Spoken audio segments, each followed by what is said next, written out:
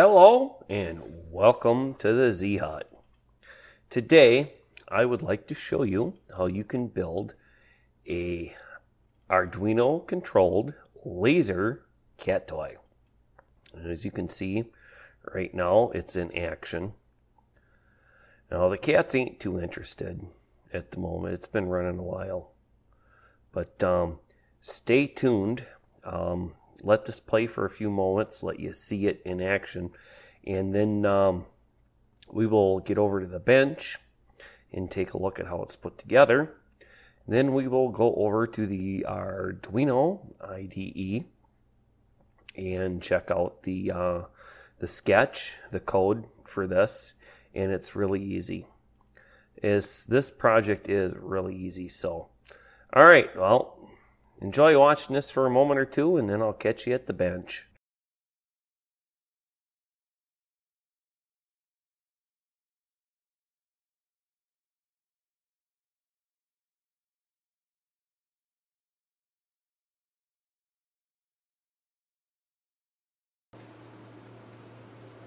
All right, we're at the bench, and this is what you were just seeing in action.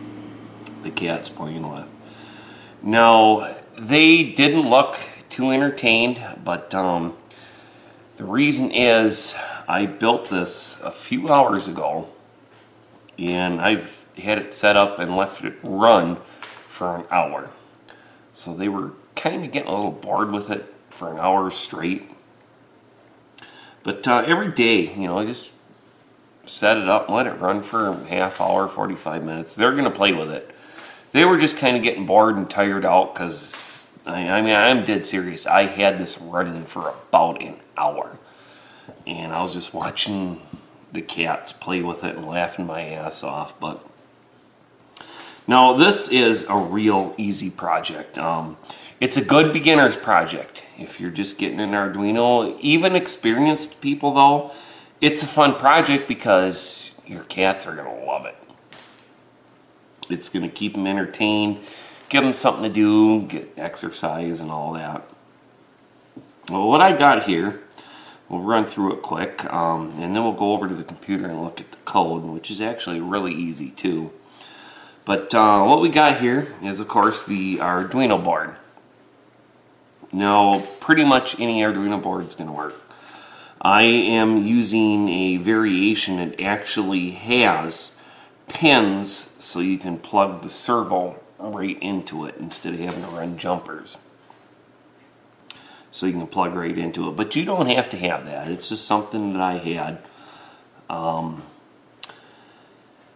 They cost about the same as your regular Arduino boards on Unos. You just got to look around, and this was from China or somewhere like that. It was from overseas, so it was very inexpensive. I think I probably paid like $4 for it, maybe $5 at most, and that's shipping included. Then also what you're going to need is a laser. Now I'm just using one of these little laser modules that you go on eBay, Amazon. You're going to find tons of these. They're real cheap, easy to find. Then also, I am using a little servo, and these are also extremely cheap. Well, I'll back up for a second. This little laser module, I think I paid $1 for. Forgot to mention that. They're real cheap. But then this little servo we're using here, I think I paid, well, heck, I think I paid like $1.50 something for it with shipping. They're cheap too. It's a real small servo. It's nothing extravagant, but you don't need that. You just need a basic little, and one of these little tiny micro servos is going to work fine for this project. Then of course, I just have a little chunk of scrap wood that I constructed everything on, and then I put a hook on here. At the beginning of the video, you seen the laser going on the floor and the cat's playing with it. I have a line that runs across my house, and I just hung it on there. For your circumstance, maybe the hook won't work. Maybe you want to set this up so you can put it on a tripod, but whatever. That part I'll leave to you to figure out how to do. But yeah, you can see this is really easy. And then, you know, I just screwed the laser module to the servo arm, set it up, got my Arduino board.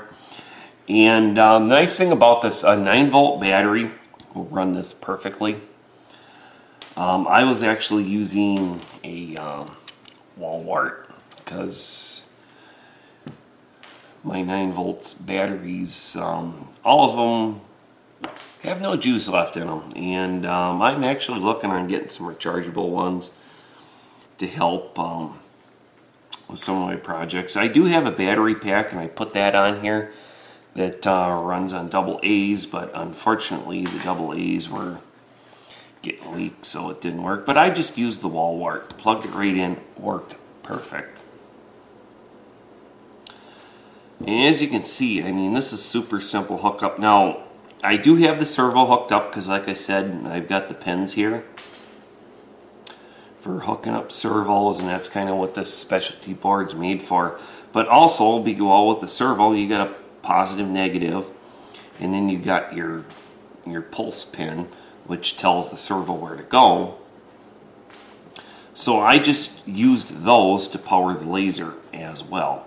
Otherwise, you just want to put the positive and the negative to the corresponding positive negative on the Arduino board or your power supply. Now this one, you can see it has a 3rd wire, and the little laser module has one as well. That middle one, it's dead, doesn't do anything. But I just plugged them in so it wasn't flopping around, because the jumper I had 3. So it worked. Alright. I think you can see how this all works. I'm not going to knock up a schematic on this particular project. I don't think there's a reason to. And it's pretty easy to figure out, you know, how to hook your servos up and the laser module. If you don't know how to hook anything particular up, just do a YouTube search, Google, whatever, you'll find it. Alright, well, let's go over to the computer.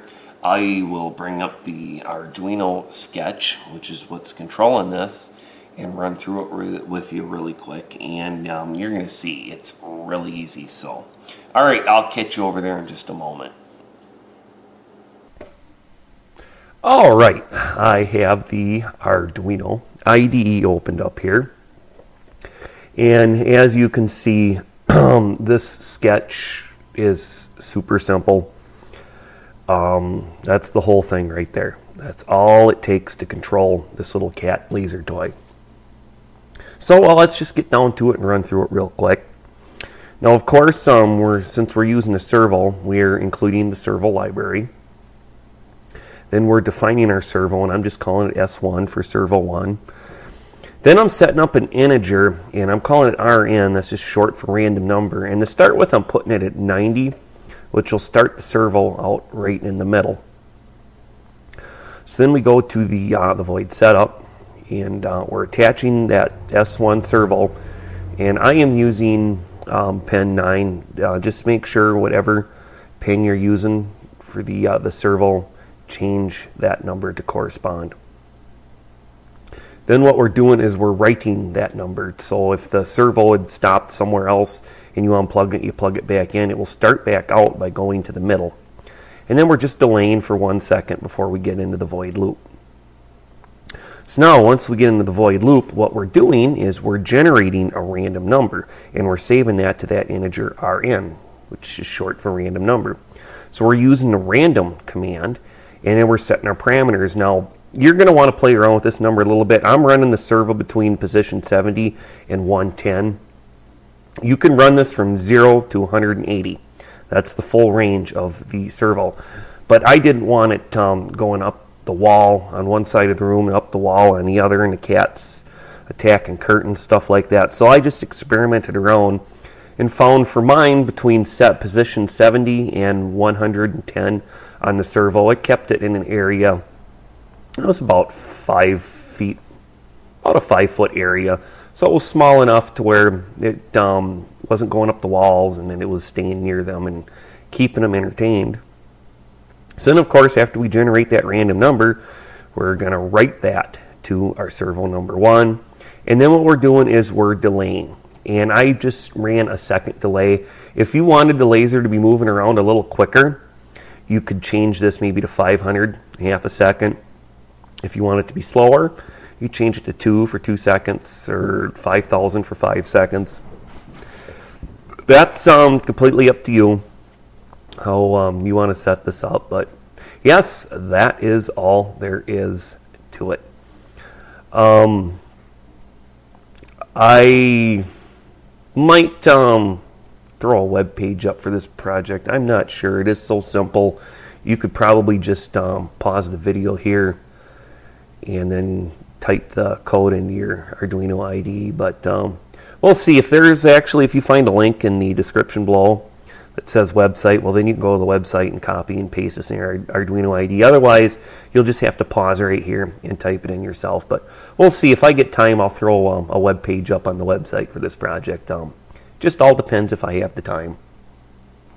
All right, well, with that, I think we can end this video. If you found the information useful, please give me a thumbs up. I'd appreciate it big time.